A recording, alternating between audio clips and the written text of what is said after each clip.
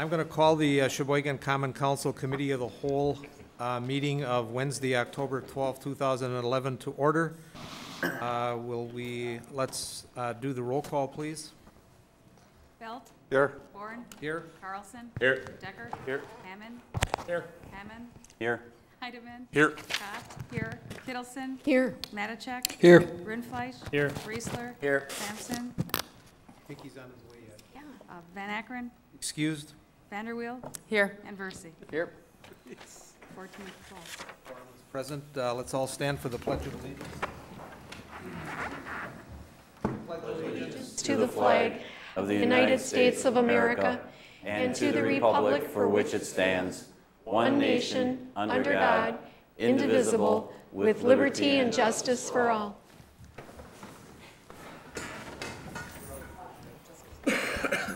Before we get into tonight's agenda, President Rindfleisch would like to make an announcement. Thank you. It is with decidedly mixed emotions that this evening I announce my resignation as alderperson, effective this Friday.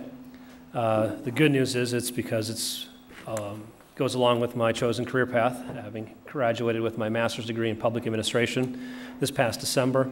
I've been offered and I've accepted the position as village administrator, clerk, treasurer in Edgar, Wisconsin. And I begin my duties there on Monday. Bittersweet moment, though, because obviously there's still work left to be done in my hometown, the town that I was born and raised in, and love, and you know, to a large degree feel sad that we're not leaving work undone here. But you know, I thank you all, and it's been a pleasure working with you all, and all I ask is that you keep moving the city forward. Thank you. Thank you, Eric.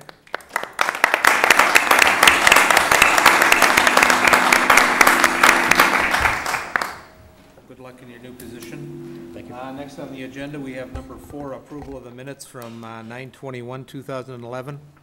So moved. Second. Have a motion and a second to approve the minutes from 9/21/11. Any discussion? All in favor?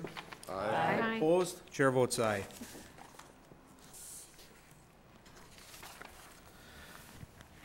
Next, we have a public forum and agenda items. Anybody wish to speak at the public forum tonight? Anybody wish to speak? And for a third time, anybody wish to speak? Nobody for public forum. Chairman's comments, I have none. Next, we have items for discussion and possible recommendation of the Common Council. Agenda item number 7, discussion and possible action regarding the City of Sheboygan's 20-year comprehensive plan update. Presentation by Van de Waal and Associate Consultants. I'm going to call on Chad Pelichek to introduce our guests. Thank you, Chairman. This is the result, this presentation tonight, the first one is the result of a 9-month planning process on the city's comprehensive plan update. The last time the city developed a comprehensive plan was in 2000, and that plan, a lot of the recommendations brought forth in that plan have actually successfully been completed. So it was looked at as moving forward, we need to kind of have a 20-year vision on our smart growth initiatives, land use process moving forward. And at that stage, we had applied for a grant through the Wisconsin Department of Administration for $70,000 was awarded, and we're matching that with some city funds, and we did a process to bring on a consultant. You guys had approved a contract with Van de Waal and Associates, who's done a lot of planning work for the city over the past 20 years. So what they're going to do tonight is go through a presentation. We're treating this as a last kind of public participation part of the plan. Under the state statute, we're required to have so many public participation events. And after this, they're going to go through a detailed process of how the city will be approving an ordinance and a resolution and getting this thing as an official document guiding the future for the next 20 years. So we have Jolena Presti and Jessica, and I can't say your last name? There you go. With us, they're actually the two planners that worked on this plan. We had developed a steering committee that was a lot of local residents and particular business leaders, and moved and had them at the table for a number of events to help us guide the development of the plan. So I had provided to all the alderpersons a executive summary of the plan. The document is too large for me to email, but you can go to their website and look at it in more detail going forward. So what I'm going to do is let them go through the plan, hit the high points, and then if there's specific questions afterwards, we'll be happy to discuss them. So without further ado, I'll turn it over to Jolena to start with. Jessica. Okay, good evening, everyone. Well, thank you again for having us here tonight. As Chad said, the purpose of this meeting is to provide an opportunity for public input and to present the plan to the council, so you're not seeing it for the first time when it comes before you as we go through the formal adoption process. As Chad mentioned also, we have, our company has a long history in Sheboygan. We actually wrote your current plan that was adopted in 2000, and we've also been working on redevelopment efforts here in the city since the 1990s. So we're really excited to continue our work here and really move things forward. Oh, I'm sorry, go back, Julian, you were so on top of things. Here we go. Okay, so tonight I'm just going to briefly cover the purpose of the plan, the process that we went through to develop it. Jolene going to talk about some key recommendations, and then I'll describe the process that we're going to go through to adopt it. So, what is a comprehensive plan?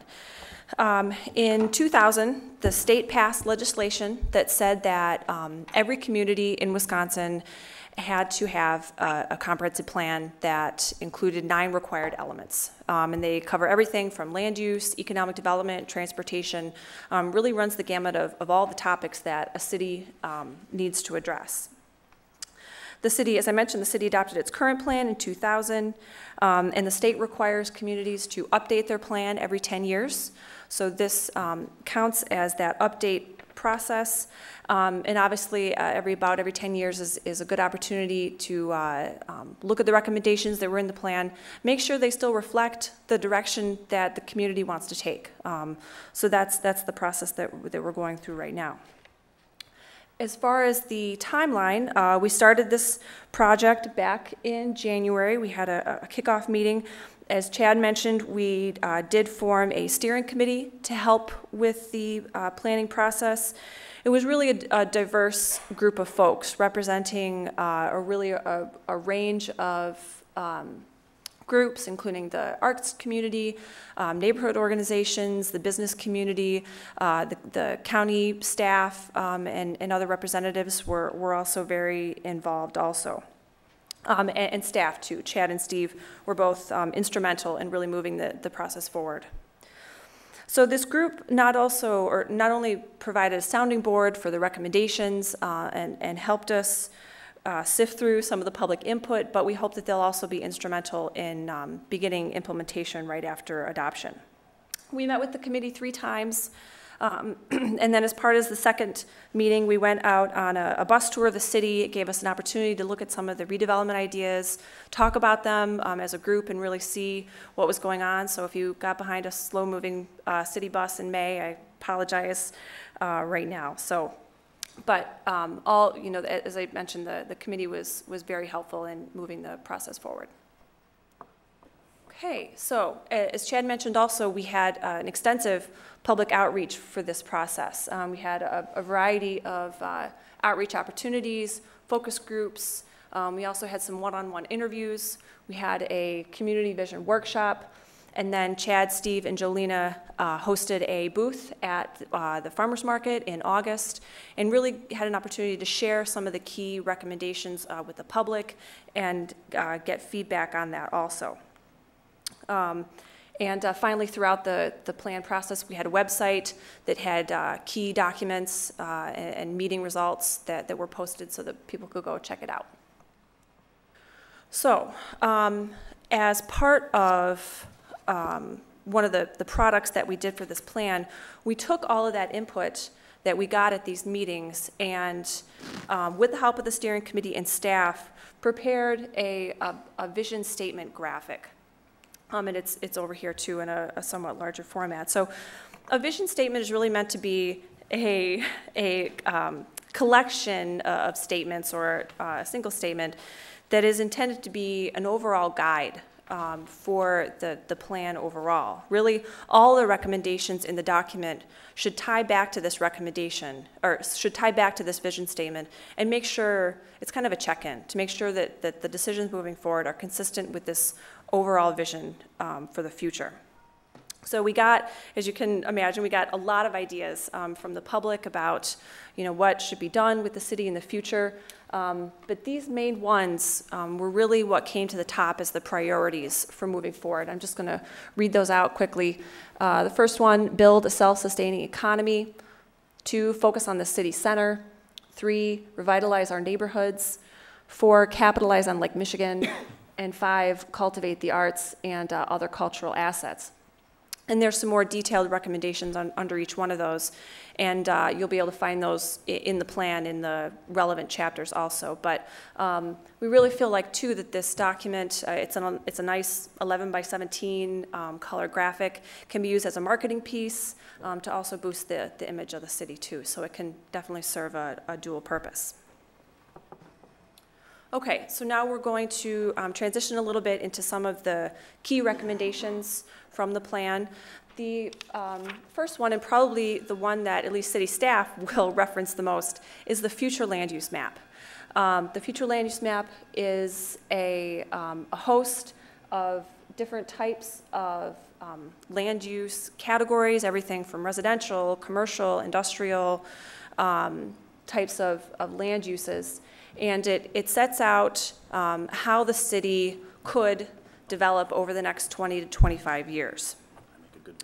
It's important because the state statutes say that all land use decisions that the city will make moving forward have to be consistent with that map. So what are some examples of land use decisions? So annexations, rezonings, conditional use permits. So a lot of the things that the Plan Commission and the council too deal with have to now, going forward, be consistent with this map. And we can talk about that a little bit later in more detail. But in general, and we do have some more, we do have this map in 3 sections in the plan too, because it gets a little fuzzy, especially in the downtown. But basically the idea for future growth is the future non-residential development, businesses, industry, job creation, job growth areas would be near the interstate corridor, obviously, for access reasons, and then areas immediately to the south and immediately north of the city would be identified for future residential development. Pretty straightforward. So with that, going to turn it over to Jolena. We'll be happy to take any questions at the end, or if anybody has anything right away on the topics that I addressed, I can certainly take them now too, but okay. Any questions? I forgot to mention before, we are on live television tonight, so we'll need our mics. Great, thanks. I'll go through the key recommendations now beyond the future land use map. So Jessica's going to put up a larger version of this map, but it's what we call the opportunities and focus area map. And like the vision statement, this is a graphic or a map that we think really can serve well to stand alone on its own. You can have this out as especially city staff and the mayor can go out and use this as a tool to say, here's where we're focusing on. And as you might have guessed from some of the categories Jessica was mentioning from the vision statement, the community, the steering committee, and the city staff really guided us to understand that they're focused on revitalizing the core. And so the focus areas that are obviously hard to read here, but downtown is a key area. The lakefront, where the former Pentair site, the Willow Creek Business Center, which encompasses this area here, Indiana Avenue, and we'll talk about these a little bit as we go through, Calumet Drive, North 15th Street, Michigan Avenue, Taylor Drive, and South Business Center, or South Business Drive, sorry. Those are areas that are very big and encompass large parts of your community. So obviously, even with targeting these, you're going to have to focus on specific projects, knowing constraints with budgets and staff time and volunteer support. So as the city moves forward in implementing this, you really have to figure out where you want to spend your energy. But this is a way, at least, of organizing the key areas. So this actually follows along with the executive summary. We wanted to pull out what are the key things or the key initiatives, if you're going to get started now over the next 5 to 10 years, where should energy be focused based on the input we received. Promoting infill and redevelopment. So obviously this example here is the Calumet Drive and 15th Street. And what we're talking about here is really looking at a land use pattern that maybe has shifted and, former commercial area that maybe isn't as thriving. Where are areas that you could do new projects and also connect to the neighborhoods and improve the area overall. The purple bubble up above is employment infill, so another location within your community to put appropriate business development for employment growth. Another key recommendation or initiative is spurring economic development and job creation. I just threw in this graphic from a marketing piece that's on your city website called the Fresh Tech marketing initiative that encompasses the Willow Creek Business Park all the way to the Lakeside Business Center where the Pentair site is located. But I used this because I wanted to illustrate how as a community, you can continue to develop the Sheboygan brand or rebrand and think about new ways to advance economic development in the community and maybe differentiate yourself, not just from your neighbors, but throughout the region and the state. Focusing on targeted economic development growth areas. This is just another graphic that shows, you've been spending a lot of time over the past 20, 25 years working on South Pier, working on downtown, now growing beyond that, working on Calumet Drive, North 15th, as I mentioned. Michigan Avenue was an area that people really brought up as being, it's basically what I would consider your downtown, but it's still separate. So how to focus a little bit more energy there and work on that like you have in other areas. And then the Taylor Drive area, which you've already been underway in redeveloping, but continuing that. Then focusing on targeted economic development growth areas, so advancing things like the Fresh Tech initiative. Regional foods is another initiative that the city's been working on in partnership with the Sheboygan County EDC. Developing the Willow Creek Business Park or advancing the recommendations that come out of that and are adopted. And then maximizing the Lakefront Business Center. These were really seen as the key areas of opportunity now. I mean, there's plenty of areas that could use other investment, but if you really wanted to make a difference in the next 5 to 10 years, these were the areas people felt really should be focused on. Of course, it's important for this community to further continue to enhance the lakefront and the riverfront. That's been a very strong initiative that you've been undertaking for many, many years, but continue to attract new development, find new ways to appeal to residents as well as you've done as appealing to visitors. I think we heard that people want to make sure it also is a very strong residential draw, and I think that's an area that we can continue working on in the future. And then facilitating a healthy community, and that means a lot of different things, but I think one thing that's come out of this is really healthy living in terms of foods, being able to bike to work, walk to work, people being able to live in an environment that is healthy and sustaining. That, again, ties into the enhancing the transportation system. You have a great effort at your county level, and it was important, many people at the table felt it was important to make sure that the regional plan or the countywide plan is implemented, and then that is actually played out in the city of Sheboygan as well. So that was important. Another thing that's come up that you probably wouldn't be a surprise to you is the idea of advocating for the I-43 interchange at Indiana Avenue.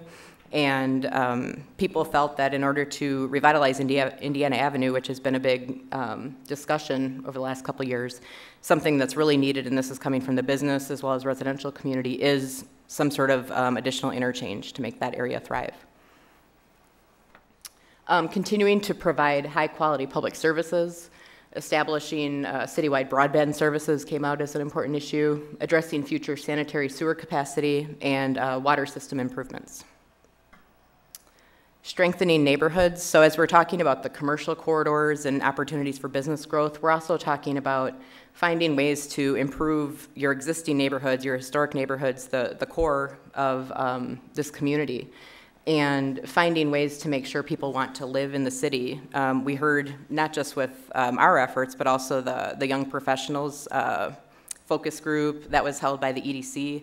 It was really interesting because I think people think everybody wants to, move out to Sheboygan Falls, or, people are moving out, and that's not really the case. What they heard in that event was people want to live in Sheboygan. They just need to figure out, or we need to have more opportunity for that. So more rental housing that is desirable to, young professionals that maybe work in the outlying area, but they want to live in your most urban environment here. And then that, I guess I jumped ahead, diversifying the city's housing stock. I just threw the photo of the Capsule building on here as an example, because that is a project that, it's been underway. It's, we're trying to match the right developer to fill that need that I just said. But there's other areas, and throughout the plan, we talk about areas where you might be able to infill with additional market rate housing to kind of diversify your housing stock and either keep the people here that are here or draw people in that are going to work in the region.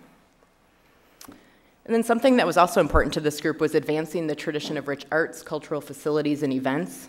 The partnering with business and Chamber of Commerce was important. And then something that came up that I haven't necessarily heard in other communities is the idea of preparing an inventory of what's available culturally. It sounded like, there's really a lot of people out there doing different things. Some people are, putting lists together, but there's really not a all-encompassing inventory, and they felt like that would really help sell the community. It goes back to your branding, as well as just let people know in one location what's going on. So that seems like an achievable activity once somebody takes charge of, doing that. And then Jessica's just going to wrap up on the next steps, and then we'll take questions.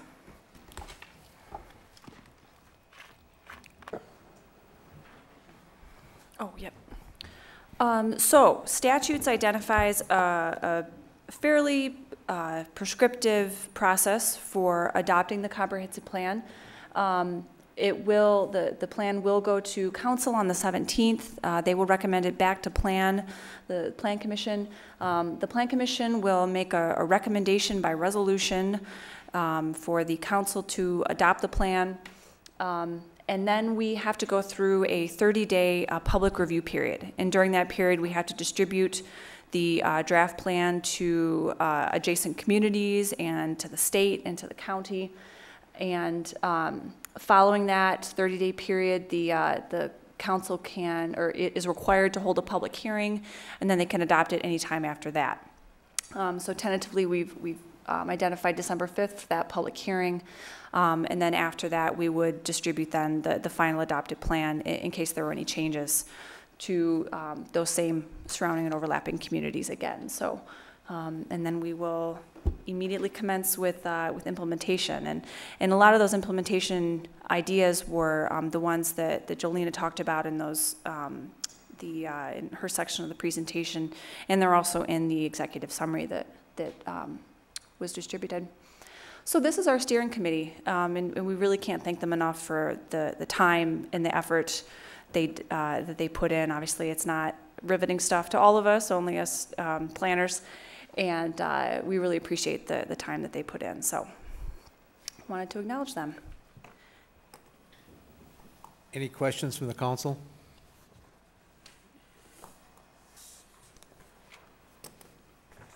Chad, you need a motion from this body tonight?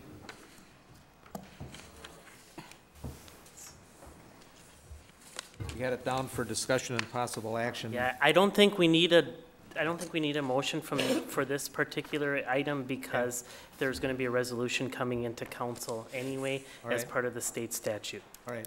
But one thing I just wanted to say in closing is this process, and Jolena really hit on some of the key redevelopment efforts in the city's inner core is where we need to do a lot of work. But we also had stakeholder committee meetings with our surrounding townships and gained a lot of interest, and you'll see that in the plan as to what the town of Sheboygan's feels were and what the town of Wilson's feels were, and some of our future expansion, because some of our industrial expansion obviously is going to happen to the south, and there's some key pieces of property that have been identified south of the Sheboygan Business Center, the current business center for the industrial part. And then kind of some residential stuff maybe to the north and some areas that are either in the city or very near the city. So even though the presentation focused a lot on the core and our downtown, there is some expansion out into those areas, because those are where obviously industrial is going to happen versus in the center core as it had in the past. That's obviously a movement that's moving forward. So the plan does identify all that, and if you have time, I would recommend that you go to their website, and you don't have to read the whole plan, but just scan through some of those key areas, because those are going to be the initiatives that we're going to be pushing forward when developers come to us, and when we're looking for new opportunities to really branch out for some of those areas as well. So this is kind of our 20-year guiding principle moving forward as a community, and our department alone, as well as other departments, will be referring to this as we move forward. Thanks, Chad. Thank you. Thank you for the presentation, ladies. Thank you. We'll move on to item number 8 on the agenda, and that is a discussion and possible action regarding Schukert Farms Conservation Plan, presentation by Grafe Consultants. I'll call on Chad again to make the introduction. Have to do some technology switch over here for a second PowerPoint presentation, but while Carolyn is getting that together, I'll kind of give you an introduction on that plan. This is the plan that was approved by the council with a $40,000 grant from the DNR, and I just want to recognize in the back of the room is Stacy Rohn from the Wisconsin Department of Natural Resources, who's been kind of a spearheader of these projects at the DNR level, and approached the city and said, we have money, we want to do projects, are you willing to be the sponsor of these projects? So, we thank the DNR moving forward, especially, this is a smaller project at $40,000, but we have this habitat restoration project under contract now with the SEH for $450,000, with up to $5 million of improvements being happening next summer as part of the Sheboygan River project. So we're proud that the DNR is a partner in this on this project. But what this project really was to look at the Schukert Farms. The DNR's they have a couple technical advisory committees that identified the Schukert property as a key property to study from a conservation standpoint, and figure out what's happening there, because it's a very prestigious piece of property with a lot of, there's environmental corridors, there's challenges with developing that, and this really turned out to be a project that allows us to kind of guide our development moving forward. So what we did was we went out on an RFP for this, and we hired Grafe out of Milwaukee, another consultant that we've worked with in the past, and they've put together a conservation plan for that, and Carolyn's going to go into kind of their findings on what they found. They spent a very short time out there gathering a lot of data on that property. We've got a lot of data from the DNR, and there was some stuff that came forward that we weren't aware of, and it's going to have to be played into the whole development picture as we move forward. So I'll let Carolyn kind of go through her presentation, and then if you have specific questions, we'll try to answer them as well. What we're going to be looking for under this one, though, is a recommendation to the council on this plan, so we can get this wrapped up, submit our final invoicing to the DNR, get our funds reimbursed, and close out this project. Thanks, Chad. Are you going to advance the slide? Oh, sure.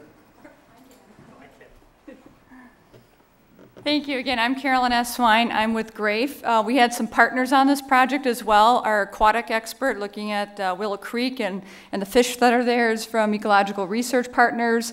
And then our wildlife expert is Western Great Lakes Bird and Bat, out there looking at the different reptiles as well as birds. Go ahead. I assume most of you are familiar, but the Schukert property is 177 acres. It's on the west side, just west of Taylor Drive. Very unique. It's unique to have a property this large as an environmental feature. It has been farmed over the years. It has a creek going through the middle, as well as some very high quality environmental features to the north. And as you may or may not know, it has some very interesting topography. I think most of us have been around the perimeter of the site, but actually when you're walking through it, it has some unique features. So I'll walk through what we looked at, as Chad mentioned. We only had 1 month. Normally these studies take several months, so we did gather a lot of data that was really just over a few weeks, but with the understanding there's other data out there that we used as well. So what was the purpose? Well, the purpose was to identify the types and qualities of habitats. So we looked at the plant communities, we looked at forestry, as I mentioned, Willow Creek, the actual habitat of the water, as well as which fish species were there, and then we looked at wildlife, which includes birds, the different reptiles that are on the site, as well as some mammals. We wanted to look at this to determine, well, which areas make sense to protect. There's a lot of areas, but which ones are we protecting as is, because they're high quality right now? Which ones are we going to protect, but they need some restoration, they need some improvement. We also wanted to take a look at which areas make sense to develop based on topography, and again, which areas might have the fewest environmental constraints. And all of this is based on not just our field survey, but input from the city, the DNR. TAAC stands for Technical Advisory Committee that we worked with. They are currently looking at the entire Sheboygan River corridor, the area of concern, through the DNR. So they had a lot of input and a lot of data they provided, and a lot of studies that have already been done. So start out with plants. I'm not going to go into a lot of detail because there's a lot of very technical detail that our environmental staff have provided, but overall there are 31 different plant communities for this particular parcel. If you look at the map, the blues are some wetland categories, the green are uplands, which include some of the forested areas. And then there are a lot of invasive species, so species that are taking over essentially are good quality species that are good for the habitat, the birds and things that are there, so we've identified those. In forestry, there are 6 forest stands or large forest areas. Most of those have a fair overall health, and again, there are some invasive areas that we are looking to clean up. So recommendations there. What we're hearing is that most of the land needs some kind of management, and that varies from going in and getting rid of invasive species to making sure we have some new opportunities for those areas to actually grow, and augmenting, which means allowing some natural generation of some of those plants that are healthier plants. Go ahead. And for forestry, again, some of it's been degraded. There's some very, very aggressive invasive species that what happens essentially, I'm not the expert on this, so it's easier for me to understand by explaining, it creates a lot of shade, which means all the new sprouts can't grow. And so the healthy plants that you want on the site are getting choked out essentially by the invasives, and so we need to clean that up. What this leads to is if you have a lack of ground cover, because a lot of these trees that aren't the high quality trees are taking over, we have a lot of erosion because there aren't plants that are the healthy ones that we want maintaining the ground, so the ground is washing away when we have some of the large storms, and it affects your habitat. So forestry would be to remove a lot of those invasive species, and there's a little more detail obviously in the report. We want to enhance the higher quality forest and those species, and then establish that understory. So we do have the higher quality plants that will help with the erosion and the habitat. In the wetlands, there, as I mentioned, there's several different ones, A through E, and you can see they're scattered throughout the site. We have some higher quality ones to the north. We have several to the south. For orientation, this is the railroad that creates a very strong division in this site. So you have the southern portion and then the northern portion. This is Indiana down here. I won't go through all the details, but there are recommendations for, again, maintaining the quality of many of those wetlands, because for some of those we have found groundwater seeps. So there's water coming up from the ground, which is actually the best thing for Willow Creek because it keeps it cooler. And I'll talk a little bit about that because that's actually a very critical component, and so those areas need to be protected. And then for wildlife, 55 bird species. I thought that was a very high number, but they've gone out, they've been able to track, they listen to the sounds, and they can tell you what kind of birds they are. There are migratory birds that come from the north, stop at the Schuchart property, and then continue to the south. So again, it's a very important property for that as well. 6 of those 55 are considered species of greatest conservation need or special concern. So there are some regulations usually that you should protect them as much as possible. There are 9 mammal species.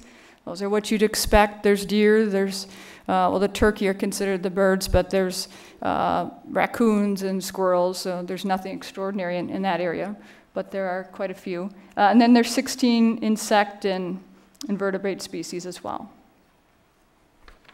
So what we're looking at for implications here, we need a healthy plant community and a healthy habitat for all of those birds to continue breeding and surviving here, as well as all the wildlife. So again, you're going to hear me say we need to get rid of a lot of those invasive species and look at how we can allow some of the higher quality plants to regenerate.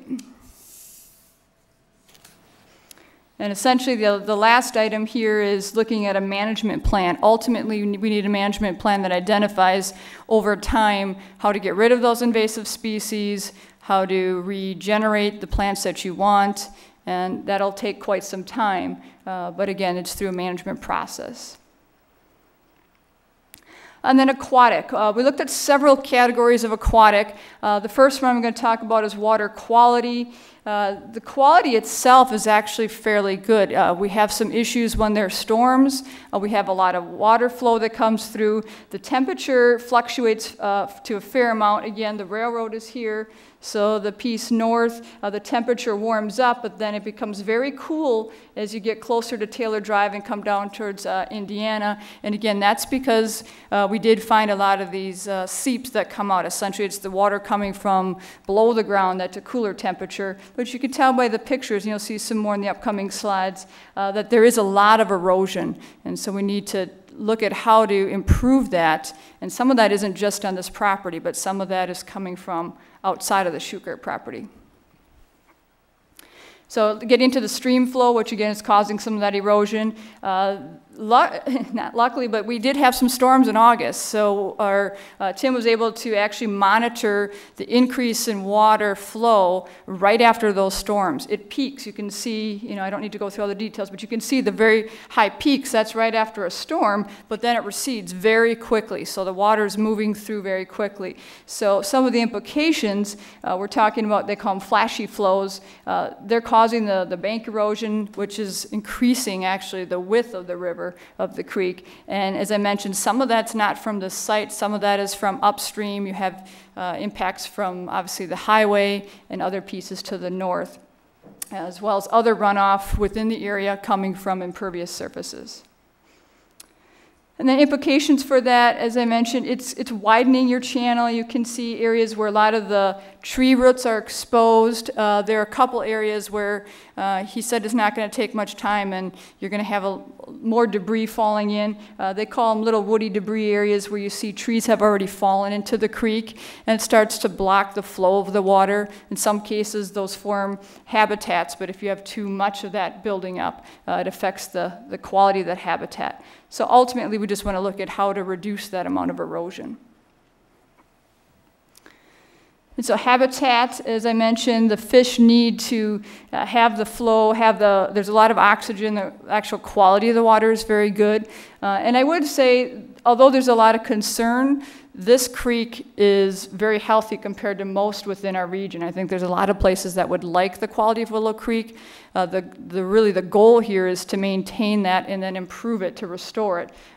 We understand that there's people that are aware of some of the fishing opportunities here, and so you want to think long term, what are those opportunities? Are those opportunities for recreation as well as for the environmental impact? And so I mentioned those debris dams. We want to make sure those are removed. And you can see there's different characteristics of the creek. Looking at the fish, there's some previous studies that we looked at, there is a dominance of fish species that are usually found in more marginal trout streams. Although the stream is designated by the DNR as a Class II trout stream, which is a high-quality stream, we want to make sure that we can provide the habitat for those fish to actually reproduce. Salmon was observed in the creek in 04, 06, and this year, and trout has been observed upstream in 2006. So that tells you the quality is high. So we want to make sure that we protect it and improve it. I won't go through all this, but these are all the different fish that are actually in the creek. And then there are 6 different aquatic recommendations. Some of those are on-site, some are off-site. And the purpose of a lot of these recommendations is to allow the city and the DNR to be able to get grant funding to come in and actually implement some of these improvements. So you're going to help the quality of the creek, but not just the creek, but the actual entire habitat.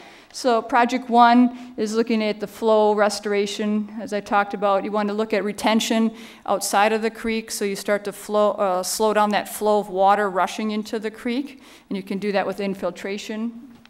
Project 2, looking at the culverts and the road crossings that are currently on the site, as well as any that would be proposed, and removing some of those culverts that are undersized, which would allow fish to actually pass through those areas and move a little bit to the north of the site as well. There's a little offshoot to the north.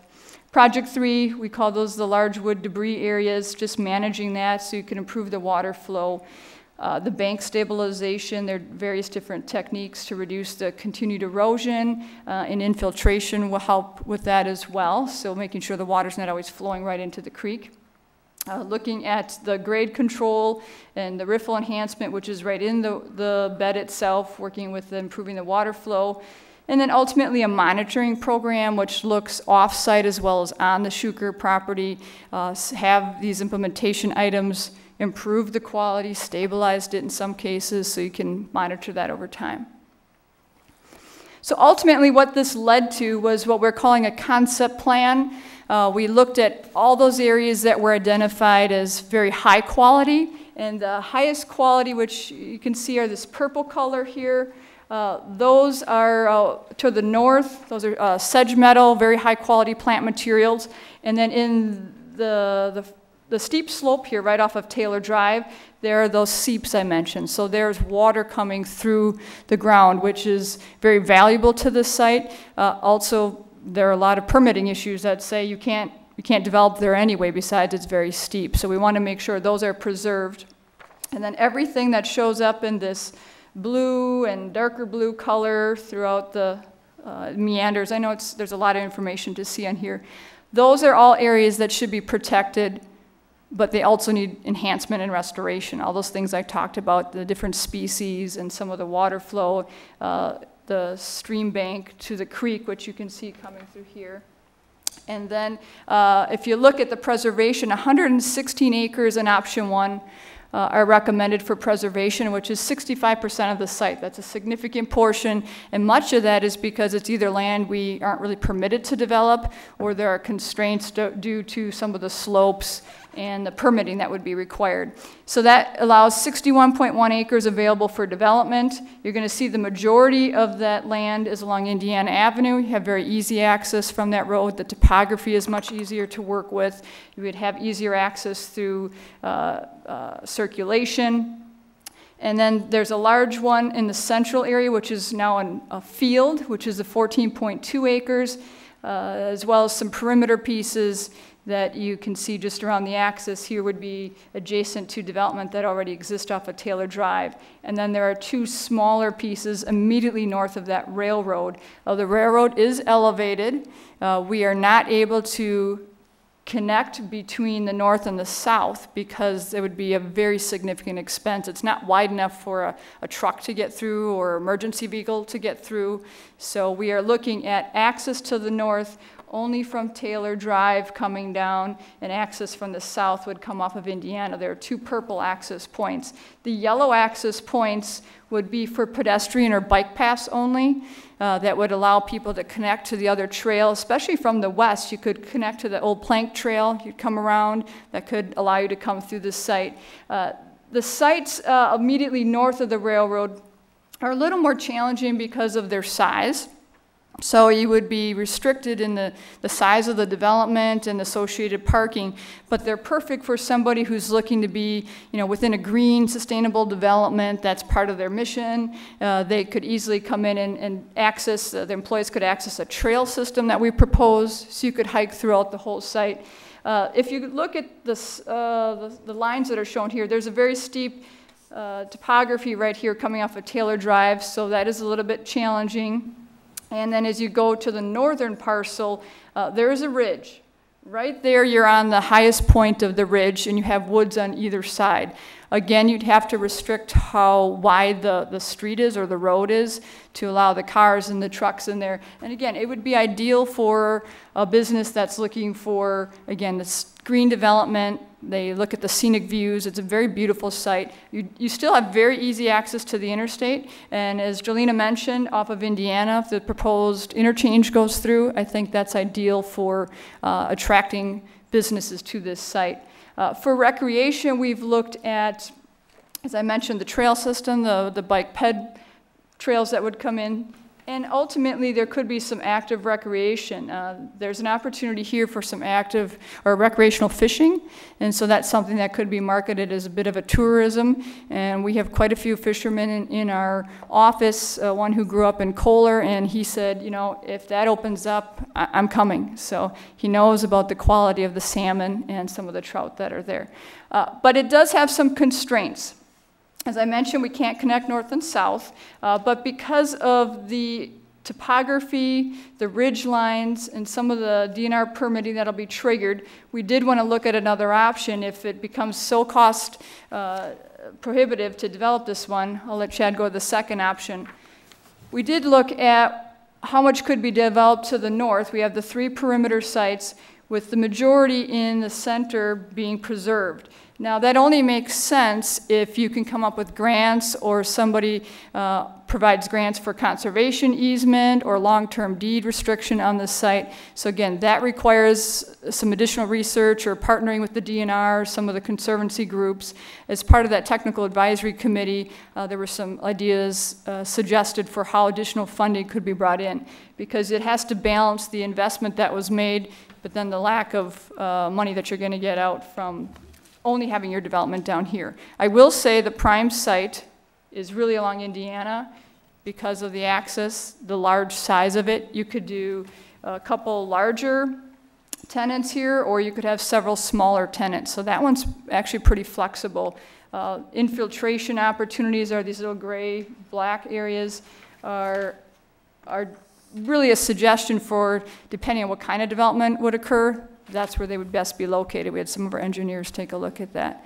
So it's an issue that needs to be discussed as this plan moves forward, but there are 2 options on the table. This one has 38.5 acres for development with 78% being preserved. And the other constraints, as I mentioned, no linkages north and south would be the same. So that's where we're at. We are submitting that after we get our last set of edits from the DNR. And if there are any questions, I think Chad and I could try to take those. Any questions? Or do you have other comments, Chad? I just have another comment. Yeah. What I want to say is what the 2 options that she presented is it's by all means not hindering any development opportunities on the north side, but as a community, we are outreaching with some of the key partners through the DNR and some other federal agencies to see if we can leverage some other funds with the idea of trying to recoup what the city has spent on the north side of the parcel. And if we could get grant money to recoup those funds and look at putting that in preservation with just recreational trails and really focus ourselves on developing the south side.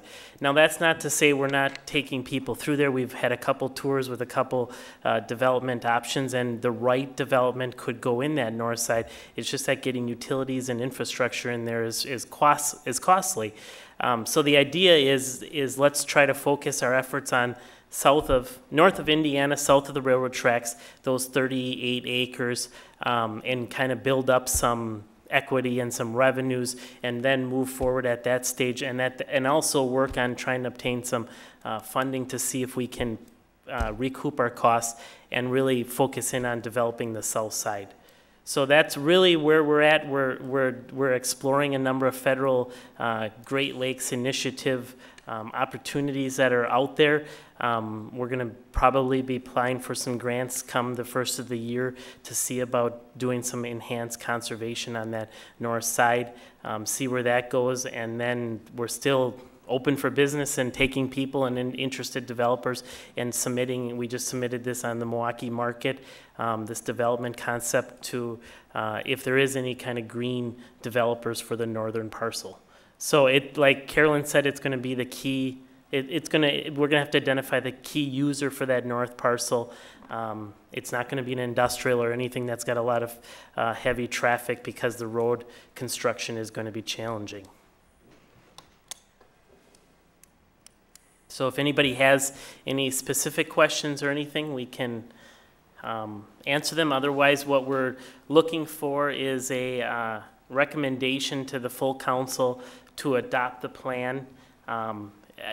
This isn't the full plan, it's really the executive summary. The full plan is like 200 some pages with a lot of scientific information in it that's way over my head. But you know, I've sent out how you can access that plan as well and further look into it. But it's really, this is going to be kind of our guiding process moving forward with developing this large chunk of land. I have a question from Alderman Hammond. Actually, I would move that we make a positive recommendation to the council to accept this document. So motion and a second, second by Alderman Versey, I believe. Under discussion, I do have a couple questions, just so I can visualize this a little better.